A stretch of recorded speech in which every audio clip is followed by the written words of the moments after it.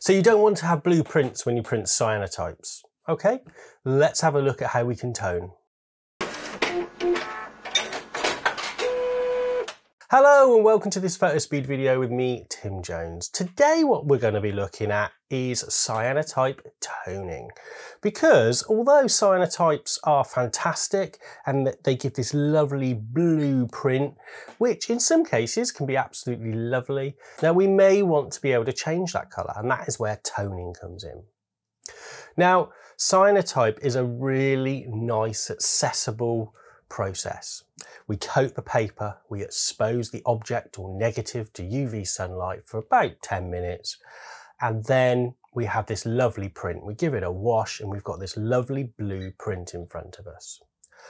But what happens if we don't want a blue print? We want a black and white or a brown print, shall we say. That's where we can start looking at toning. Now in this video I'm going to show you the process, which is the same for each of the toning solutions I'm going to be using.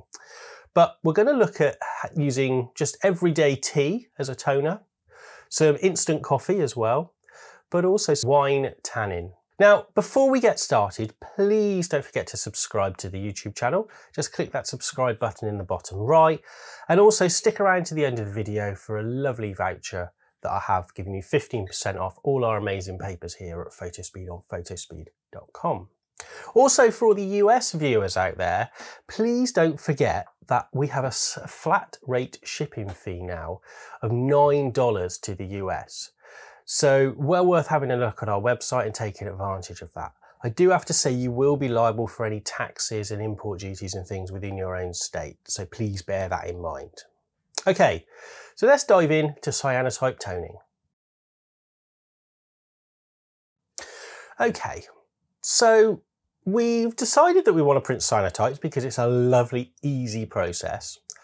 But we're thinking, actually, I might want to just tone the print. So I've kind of got a purple print or a brown print or a black kind of print as well, so we can really darken down and make those shadow details and those thicker parts of the print a black colour. So this is where toning can come in. Now we can do this in loads of different ways really. The most common probably toner that you'll see out there is tea. Just everyday normal tea. We put tea bags in some water and then we leave it to stew for a little bit and pour it over the print in a tray, and then over a few hours the print gets toned. Now how it works is we need to bleach the print back to start with, and that softens the emulsion and the cyanotype sensitizer that's already on the page. And we don't bleach it right back, we just bleach it for a few seconds, probably 5 to 10 seconds.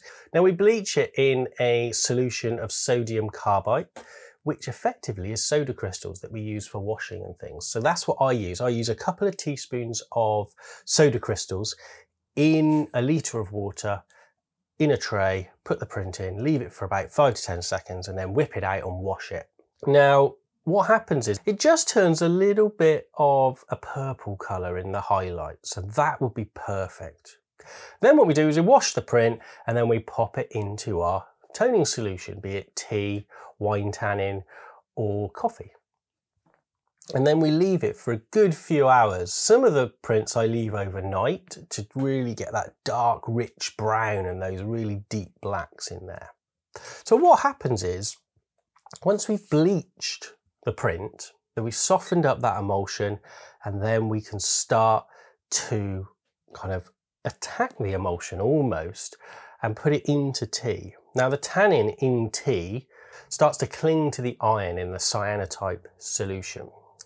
So then what happens is, from a blue, it gradually changes to a brown and a black over time. Now we can have like split toning as well. So if you pull it out of the solution a little bit earlier, you'll get a blue kind of browny look in this split toning. The highlights go a little bit sooner than the shadow detail as well. So you can have blue shadow detail and kind of an off brown kind of highlights in there as well. So we can have these lovely effects in there. But I would say it is a little bit of a hit and miss process sometimes. It takes a lot of experimentation to kind of get it right, especially the bleaching process.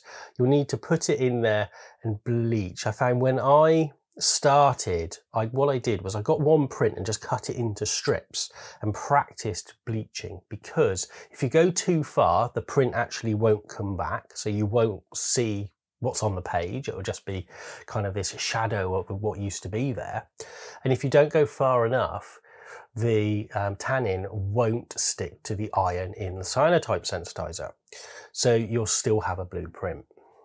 So it is a little bit of a fickle process, but once you get it, it is very, very nice as well. Another thing we have to be aware of, we are going to get a little bit of staining on the paper as well.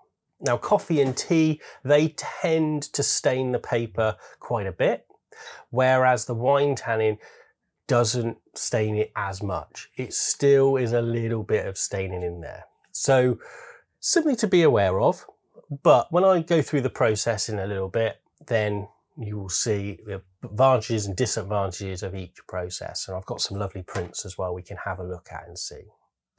Okay, so let's have a look at actually how we do this process and actually how we start. Because it's a nice easy process. You can do it in normal light. We don't need a dark room or anything to do it. Once we've made the cyanotypes, then you pretty much can do it in your kitchen or on a table, on your desk.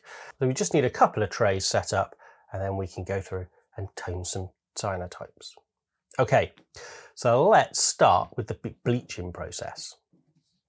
So the tricky question we always get asked with the bleaching process is, how much do I bleach? Well, we want to put the print in our soda crystal solution, and don't use bicarbonate of soda either, because it won't work in the same way and it could create some horrible kind of effects on your print. It has to be soda crystals mixed up.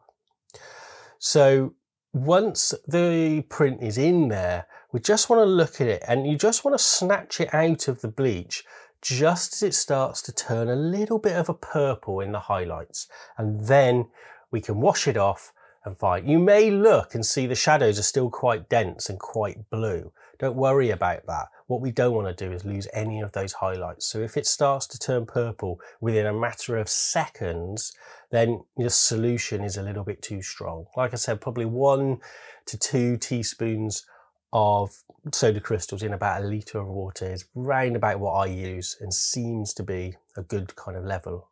We don't want to be rushing to get it out within seconds, because when we pull it out, it will carry on bleaching because that solution soaks into the paper. So we've got to wash it really quickly as well. The best way I found was to get little strips and just to test this and practice. I went way too far on my first one and then didn't go far enough on my second one, and then third one and fourth one, I kind of got it right. But it takes practice. Experiment, have a play with it. And if you've got strips, you can just pop them all in a solution of tea after, once you've bleached them all, and see which one bleaches the best and which one kind of tones the best for you. That's the best way. I think with this process, experimentation is key. My way will work great for me. It might not work as well for you because of different water and things like that. There's quite a few variables in this process. So have an experiment, see which works best for you. That's the best way. However, once we've bleached and we've got it all ready, we can actually start doing the fun bit, which is the toning. Now, it's quite actually a hands-off process, this. So the first toning solution I'm going to look at is tea. Now, I start by brewing a litre of tea, and I'm usually put 5 to 6 tea bags in a litre of boiling water, leave it for about 10-15 minutes, stir it, and then squeeze out the tea bags and take it out. Then let it cool down a little bit. We don't want to put boiling hot tea on top of our print because it will cause all kinds of problems. So once it's brewed, we put the print, which is still wet from the washing process. That's really important to pre-wet your print as well, because it just speeds things along a little bit. And then we basically just pour the tea on top, and then we leave it. And we can leave it for anywhere between at least 3 hours, and then anywhere after that. I mean, I've left prints for 10 hours before. I've left them overnight. And keep agitating as well. Keep checking it. Don't just leave it, but check it every couple of hours just to see what's going on. Give it a bit of a shake as well. Tip the tray up backwards and forwards just to agitate it a little bit. Get the tannin working in a different area as well. Now, the one problem I found with tea is it does stain the paper quite a bit. So something to bear in mind. If you want some clean highlights in there, you're probably not going to get it. They're going to look a little bit muddy and a little bit brown when we're looking at it. So it's something to bear in mind. The best tea I've found actually is the value tea you get in the supermarket. That seems to be the best and the most cost effective, but also black tea and green tea are really good. Herbal teas will not work because they haven't got enough tannin in. You need that high concentration of tannin. So black tea, green tea, or just that value everyday kind of tea will work great. Earl Grey doesn't work too well either because it's got a lot of oil in and it can affect how the print looks and things. So stay away from that one. But basically, yeah, the value teas are the best. That's what I'm using. So yeah, works good. Okay, so let's look at coffee. Pretty much it's the same process. So we bleach it in the same way and we make a coffee solution. Now I normally make a really strong instant coffee in a litre of water. So I'm probably putting 4 tablespoons of coffee into a litre of water. So works great, exactly the same way as the tea. Brew it, let it stand for a little bit. We don't want to be putting hot boiling water over our print. So let it cool down a little bit or add a little bit of cold to it once it's brewed. Then we will put this over our print and again we'll leave it for at least 3-4 hours, maybe even longer, maybe 8 hours, and it will just change over time. The advantage of coffee is it creates a beautiful kind of brown in there. Doesn't produce as deep a black as tea. However, if you leave it longer, you can achieve a deeper black as well, which is good. Also, I've found it doesn't kind of stain the paper as much as tea does, but it doesn't tone as much either. It creates this beautiful brown, but if we're looking for those kind of dark blacks and things, maybe tea is slightly better. But you could leave it a little bit more in there as well. So tea and coffee are fairly similar.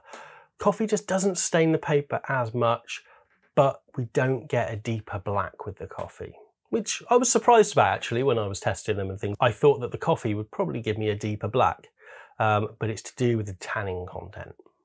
Now, that brings me nicely on to my third kind of process and my third material to use for Cyanotype toning, which is wine tannin. Now, I buy it in powder form. You can buy it in kind of this gloopy, kind of syrupy kind of consistency. What I've found with that is it is really hard to dissolve in water and kind of gets really sticky and horrible. So the best thing I found is just buy a little tub of wine tannin. So buy it in powder form as well. Now I put probably 2 teaspoons of this powder to a litre of water, mix it up, mix it really well because you can get that kind of syrupy kind of gloopiness happening as well. So do it, perhaps do it gradually, just mix it up and mix it up and mix it up in boiling water, then leave it to kind of cool down a bit. Now, what I've found with wine tannin though, is because it's got that tannin content, quite a high content of tannin in, it gives you quite quick results. So 2 to 3-4 hours will probably tone your print for you and do it really nicely as well. It doesn't stain the paper as much either. So that is a big side. Also, it gives this lovely kind of sheen, this kind of almost purpley kind of tone to the browns as well. But it gives you a really nice deep black as well. But also because it doesn't stain the paper too much, it stains it a little bit.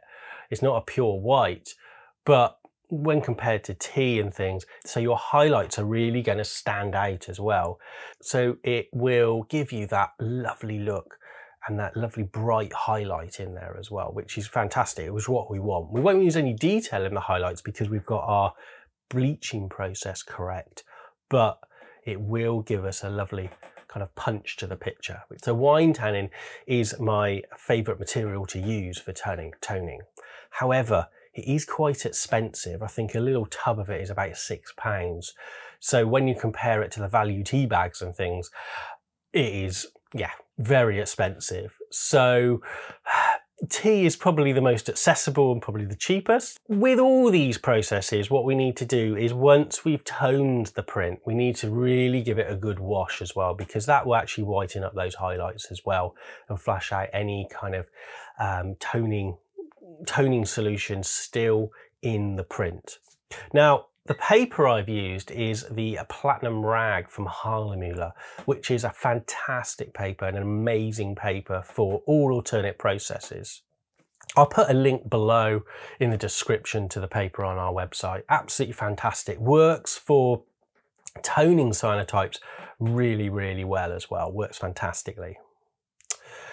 So once we've given it a good wash, we leave it to dry. And then we can actually have a look at the print and see what we've got. And it's amazing. We've gone from a lovely blue to this kind of rich brown with kind of a dark black in there. They could also be compared to Van Dyke brown prints or Cyanotype prints.